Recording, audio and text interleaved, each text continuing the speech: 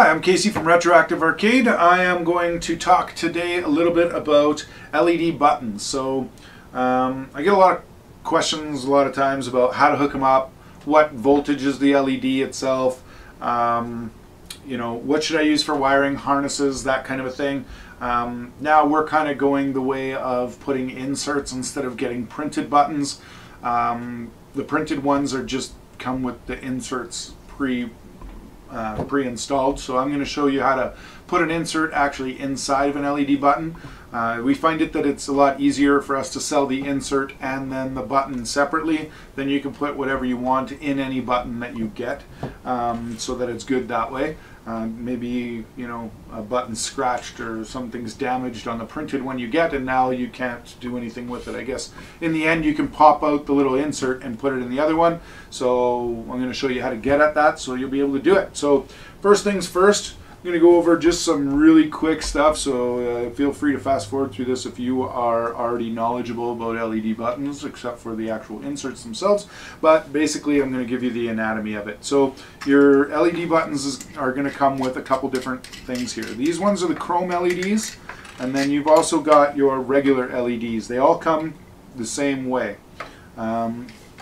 The difference between the chrome and the non-chrome is the luminescence of the non-chrome ones tend to not really fade out, but they kind of give you a blanket kind of a glow.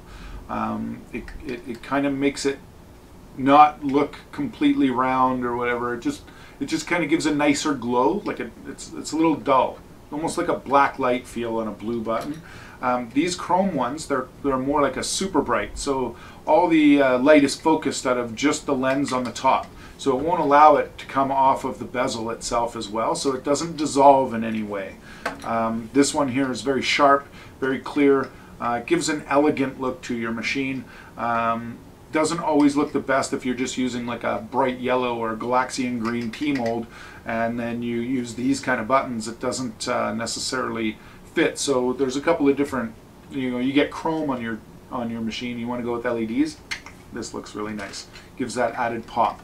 Okay, so then it also comes with a spacer that fits as a cup on the top there. I always take these spacers when we're using them in the shop and I chuck them. They're garbage. If you want to use them, you can put them on, but basically it's going to give you that spacer, it's going to give you that lift off of your console. So this thing is going to sit, you know, 6-7 millimeters higher than your console, and it won't have that nice bevel sliding edge. It'll have like a hard edge on it, so they're raised up. I guess it's okay if you've got a really thin really thin control panel and you don't want to, you know, spend the extra, you know, 3 seconds to give it a, you know, the nut to tighten on there. Then you've got your nut, obviously, and then you've got your lamp holder and you've got your LED. Now, one thing that I should say about the LED, we'll zoom in on it here, is the LED has two sides to it, obviously, positive and negative. Now it matters what way you wire this thing up, okay? So you'll see on the sides here, once you're all zoomed in, that there's a single wire, and then the other one's a single wire, but it's a double wrap. Okay, now you can see the difference of the gauge of that wire. The gauge of the wire is based off of its polarity. So you've got your thick wire on the one side, that's your ground. The wrap side with the thin wire, that's your positive. Now all the LEDs that we sell, it's not all the ones that are out there on the planet, but these ones that come in that are super brights and things like that, they are 12 volt only. You can run 5 volt to them, but it will kill the longevity of your LED. So if you've connected it with 5 volt and it works and you want to, you know, sit there and say, oh, contest what I just said, you know, wait a year or less and these LEDs are all going to burn out. If you run them at 12 volt, you're going to get a nice bright LED, you're going to get your full longevity and life out of them and that type of a thing. Sometimes they do die in a month or whatever. They're all mass produced overseas. And you can't guarantee that, you know, hundreds and thousands of these LEDs aren't defective, so it does happen. I've had them die in a day, but it's just because of the defective nature. Now, it doesn't matter what way you actually plug this LED into the lamp holder itself. You just have to make note and do them all the same if you want to make your life easy.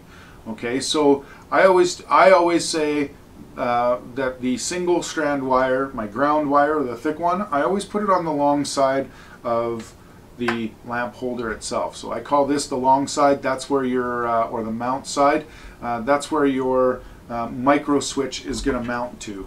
Okay, so if you look inside, your micro switch, it has two holes, or you have two holes in the micro switch, you have two little prongs in your lamp holder like you do a regular push button. It's just obviously separate and comes out, and then you just pop it in, good to go. There's your micro switch, popped into your lamp holder. Now if you look at this, you got your regular micro switch prongs, okay? So you got your ground, and then this is your your regular prong here, and then this one here allows it to be, this one's open, that one's open, this one's closed. So every time you hit it, it opens it up, the other one just stays open. Sorry, I don't know why I had to think about that for a while. I've been doing it for a long time. But basically you take your lamp holder and then you have your two little prongs on the button itself. So you slide it through the center, put it on the prongs, and just give it a little twist. Sometimes it's hard if it's not mounted in the actual cabinet, but you just put it in a twist, you should hear a little click. There's some ones that we get in once in a while that are of a white kind of lamp holder on them. With that white lamp holder, they seem to fit a little more loose, but that's just the way it is. So give it a little twist, they stick in, untwist, take it out. So I'll go over the wiring in this in a second, but I want to get into how to actually take the rest of these buttons apart for the inserts. Now the inserts on these ones usually come with a blue, like so, or the same color as whatever the lens is. So if you see what I did there, there's two little prongs for the white there. Those are the things that when you push the button, they're little plungers that plunge down to the top of your micro switch on this little button here. Okay, so that all this lamp holder and everything else, it helps that micro switch line up to these little plungers. So this plunger here, to get the button out, you squeeze the two plungers together and you push them up into the button itself. Now you can see that the button pops right out. Spring fell on the floor. But basically what happens is now you've got this, and it's just a little, it's like a pressure cap top here. You just pop it, it'll come off nicely. Hear the click. Now you've got another few pieces. So there's your blue insert, your blue top, and you've got your housing for the insert in the lamp, and then there's a spring that goes up in there that has fallen on the floor. So basically what we're going to do is we're going to put a insert in it. Now these are the inserts that we sell. They're about $1 a piece or 70 cents or something like that a piece, which is a better deal than you buying a printed button that I have to sell for $5 versus selling this for $2.50 and then 60-70 cents for this. You save yourself a $1.25 per button, so no matter what you look at it, it is a better deal. So take this, it's a clear sticker, it's laser printed on, so it's on a clear backing. You can see your clear backing. Now what you do is you just put your decal right on top. Get it in there all nice. Everybody's good. Now some of these have them and some don't. This one here specifically has little notches so that this graphic or this insert won't spin around 360 degrees and mess with everything and blah blah blah blah blah. Now the way we're doing it right now is backwards for me. I usually install the buttons first because I want all the micro switches facing a certain direction so that I can get a very nice tight wiring inside underneath my control panel. This here, for this purpose, this is what you do. You put it all together, we do it this way. But with these notches, the reason being that I put the button in is because I can mount it any which way I want, but this goes in a very specific way. It can only fit in one of two ways, so you can only spin it 180 degrees after you do this.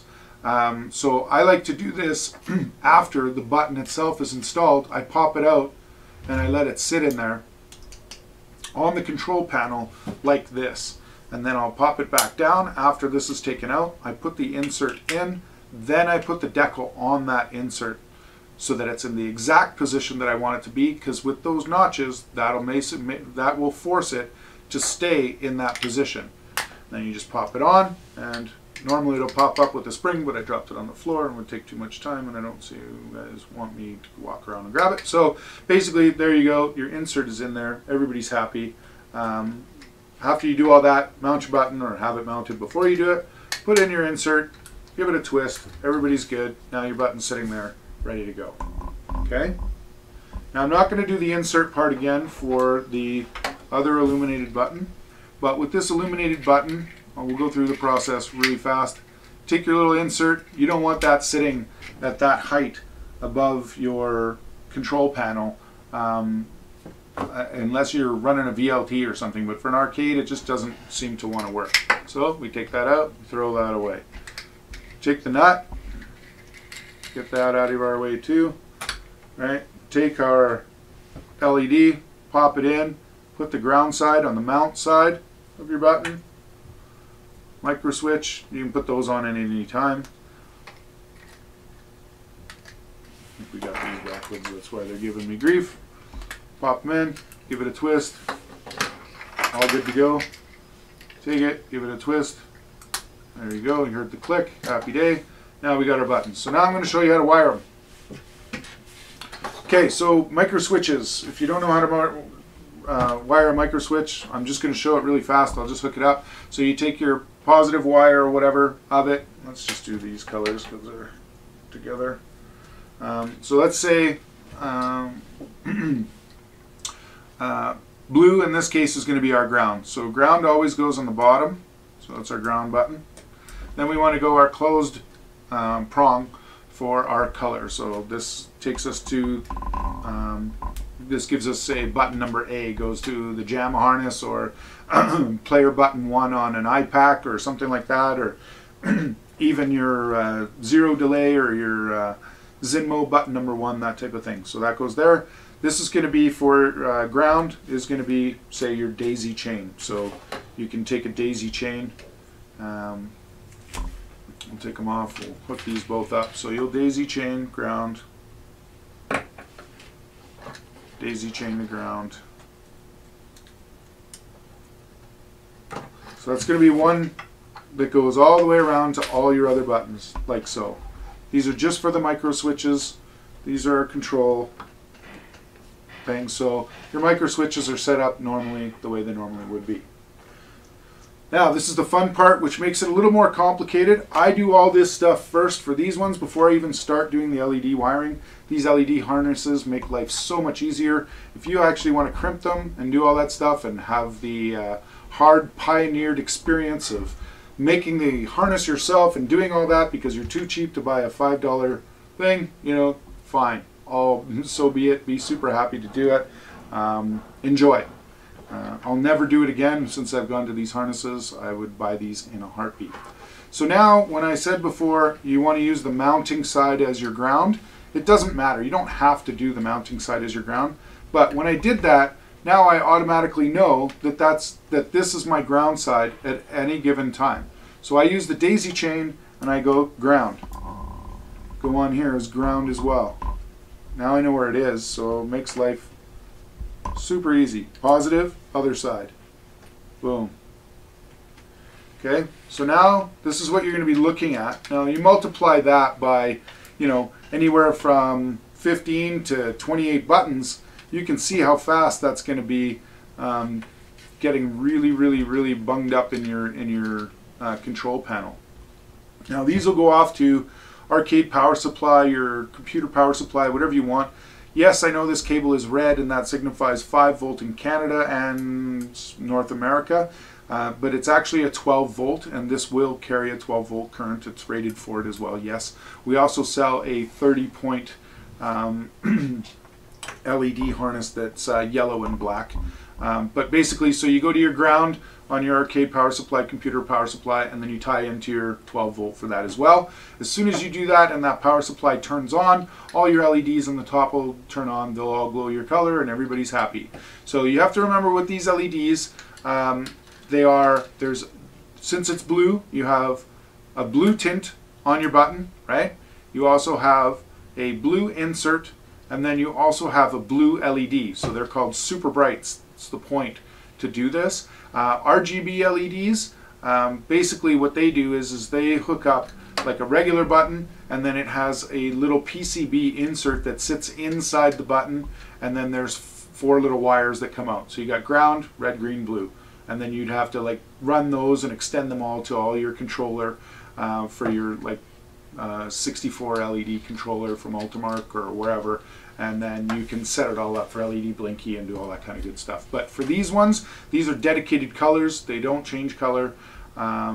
It's pretty static that way, and you get the super brights. So hopefully, I know there's a little jumble of wires here, but hopefully you kind of get a good idea of how those wires all connect on there.